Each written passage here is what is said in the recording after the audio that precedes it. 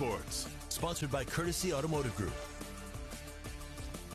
All right, hello Acadiana, as we get you ready for a full weekend of football, high school, college, and pro. We get you set to pick the winners. Here's Jonathan Bulot with a look at your top bets. Hello Acadiana, Week 3 of the NFL season is here. Before we get into our top bets for Week 3, let's look back to Week 2. KLFI Sports went 2-2. The Chargers and the Jets covered the spread on the road against Carolina and Tennessee respectively. On the flip side, the Rams were dismantled by Arizona in a huge game from Marvin Harrison Jr., and Travis Kelce was unable to reach the end zone on 3 targets in a tight game against the Bengals. Now KLFI looks to go over 500 on the season in Week 3.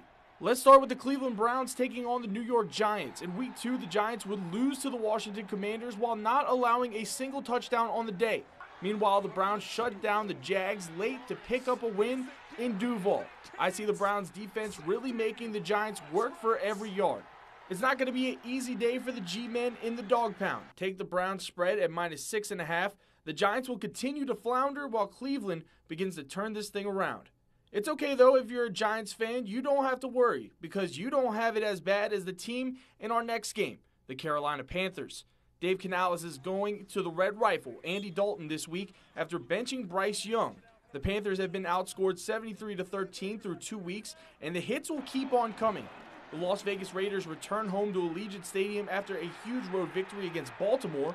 I'm taking Raiders spread -5.5 as the Panthers continue to get closer to the #1 pick in 2025. Finally, we finish at home in the Superdome. The New Orleans Saints come into Sunday as one of the hottest teams in football.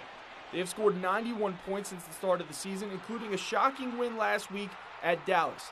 The Eagles will look to bounce back after the Falcons came from behind to beat Philly on Monday Night Football. With A.J. Brown set to miss some time, I see New Orleans being able to keep up with this Philly offense. Take Saints money line. The primary focus of the defense will be neutralizing Saquon Barkley. If they can get that done, they could start 3-0 for the first time since 2013. To look back at my picks as well as a bonus bet for Week 3, log on to our website, klfy.com. Odds are subject to change. Please remember to gamble responsibly and stay tuned to KLFY News 10 throughout the NFL season for News 10's top bets.